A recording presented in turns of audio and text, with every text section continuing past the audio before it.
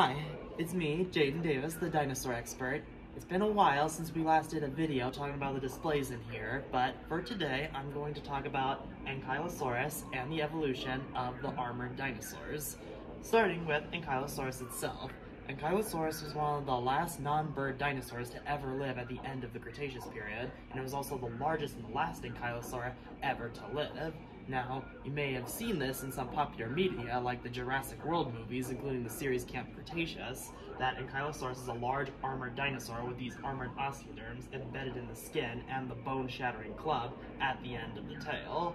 Though, this model that we have here at the museum is a little bit outdated.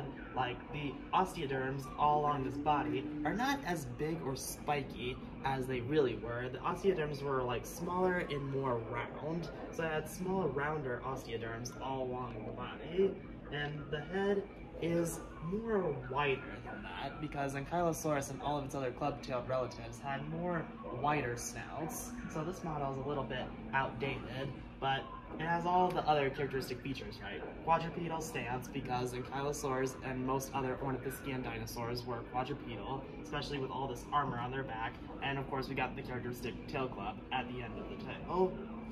The Ankylosaur dinosaurs first appeared around the late Jurassic period, like Mimorapelta and Gargoylosaurus are one of the earliest Ankylosaur dinosaurs. Long before this, in the early part of the Jurassic period, is when the armored dinosaurs started to evolve, and they started out as small animals, like Scutellosaurus from the early Jurassic period, which has these little armored osteoderms that are smaller than a bottle cap. That was one of the first armored dinosaurs to appear, and then you've got Scelidosaurus from England, which was a bigger animal and had small osteoderms all along the body. So these were the earliest ancestors of the Ankylosaurs and their close relatives, the Stegosaurs. Now, I'm pretty sure you all know that. Stegosaurs are the dinosaurs with the plates and spikes on their backs, like Stegosaurus, so they're very close relatives. But the Ankylosaurs were more heavily armored, thanks to all this keratinous armor embedded in the skin, which was pretty much predator-proof, because this armor is very unpenetrable, so if a predator tried to attack its armor, it would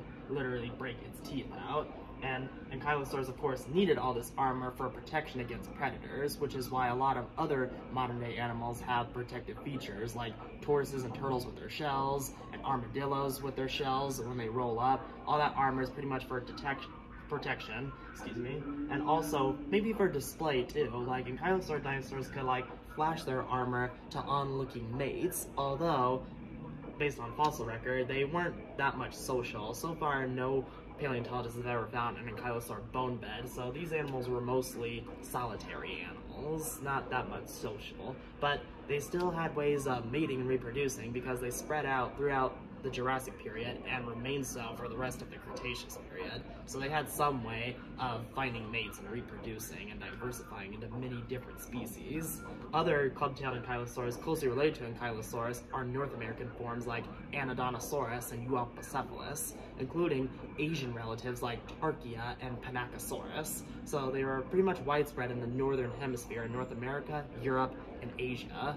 Although, recently, just last year, in 2021, they found an Ankylosaur dinosaur in the southern hemisphere in Chile, which is in Argentina, South America, called Stogoros. Now, this Ankylosaur dinosaur is about only 6 feet long, so it's not that big, and it had a weaponized tail. Like, there were a bunch of osteoderm spikes all along the tail, which it definitely used as a weapon, and finding that in the southern hemisphere, it's telling us something that Ankylosaur dinosaurs were more widespread than we previously thought. So since they found Stogoros in South America, it's probably based on fossil material that has been ignored for so many years. So since they found an Ankylosaur dinosaur, I'm pretty sure they have even more species to discover there. It's just that the fossil record was just so poor over these years, and now just last year they now finally named a new Ankylosaur dinosaur species, so they were more widespread than we thought now, thanks to that new fossil discovery. And I thought Gastonia, which is an Ankylosaur from the early Cretaceous period, had the spikiest tail. Now Stogoros is a contender with Gastonia. But speaking of Gastonia, that belongs to a group of ankylosaurs called the Nodosaurids. Those ankylosaurs don't have tail clubs at all, but instead they have spikes over their shoulders, and some of them, like Gastonia and Stogoros, have spikes all along their tails, which they definitely would have also used to wave and attack. predators. So Gastonia needed all that armor to attack the Utah raptor, which is a large dromaeosaur, or raptor dinosaur that lived in the same habitat. So yeah, Ankylosaurus pretty much needed all that armor to protect themselves against the predatory theropods. But in the case of the big club-tailed ankylosaurids like Ankylosaurus, they needed to protect them from the big tyrannosaur dinosaurs. Wherever there's a club-tailed ankylosaur, there's always a big tyrannosaur, like Gorgosaurus and Zool, which is an ankylosaur dinosaur named after the Ghostbusters movie, Euoplocephalus and Albertosaurus from the Dinosaur Provincial Park Formation, Alberta, Canada, Ankylosaurus and T-Rex from the Hell Creek Formation, and also in Mongolia, you've got Tarkia and Tarbosaurus. So whenever there's an ankylosaur, there's always a big tyrannosaur wanting to hunt and eat them, though they haven't found much like bite or claw marks on any ankylosaur dinosaur species because of their armor. That's why they would usually prefer to like take down other easier prey like ceratopsians or hadrosaurs, though maybe Tyrannosaurs probably hunted these because they weren't well experienced with the ankylosaur. So Tyrannosaurs who weren't well experienced with the ankylosaur dinosaurs would likely have hunted them. And here's the thing about the tail club. I said that the tail club is bone shattering, and it really is. So paleontologists have been trying to figure out how could an ankylosaur use these to smash things. That's been a debate over the years, but they had to test that idea if they really could. So they used a technique called finite element analysis. So this is the study of stresses, like what engineers used for bridges and stuff, to go over all the stress points. And scientists use the same type of technology to study prehistoric animals like the dinosaurs, like their bite forces and their movements and their tails. And so they tested that on an ankylosaurid dinosaur, which is Zool from Montana, and they tested it to see if its bony tail club could really smash things with a lot of force to break stuff, and the results were incredible. It turns out that the tail was very flexible, and that big bony mace could use it to swing a lot of force since the tail was very flexible.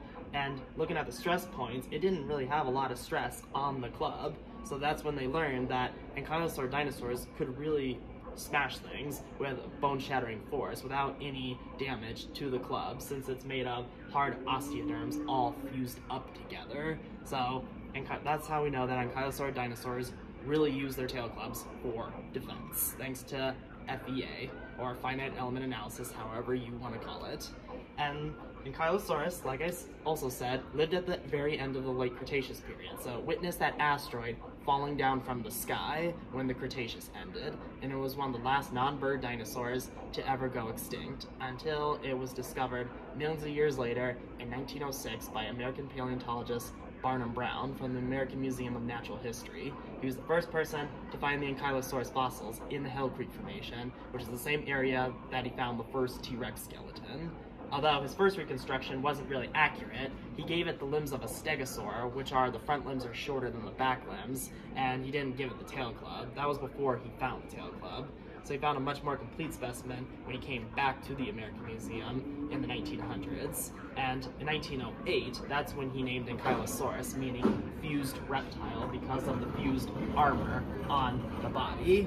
And ever since then, Ankylosaurus hasn't been given that much popular media like tyrannosaurs or sauropods. Usually everyone loves to see a theropod like a T-Rex or an Allosaurus on the big screen, or a big sauropod like a Brachiosaurus, a Diplodocus, or a Brontosaurus in a movie, but Ankylosaurs haven't given that much attention. They were featured in the Jurassic World movies, including the series Camp Cretaceous, where a character named Ben befriended a female Ankylosaurus named Bumpy, but their studies will probably do give them justice to give them more popularity. So there you have it, the evolution of the Ankylosaurus and the armored dinosaurs. If you like all these videos, then my buddy Chris here can always look me up and always record more new videos on prehistoric animals in here, even animals that we don't even have in this exhibit. So thank you for watching, and I will see you next time.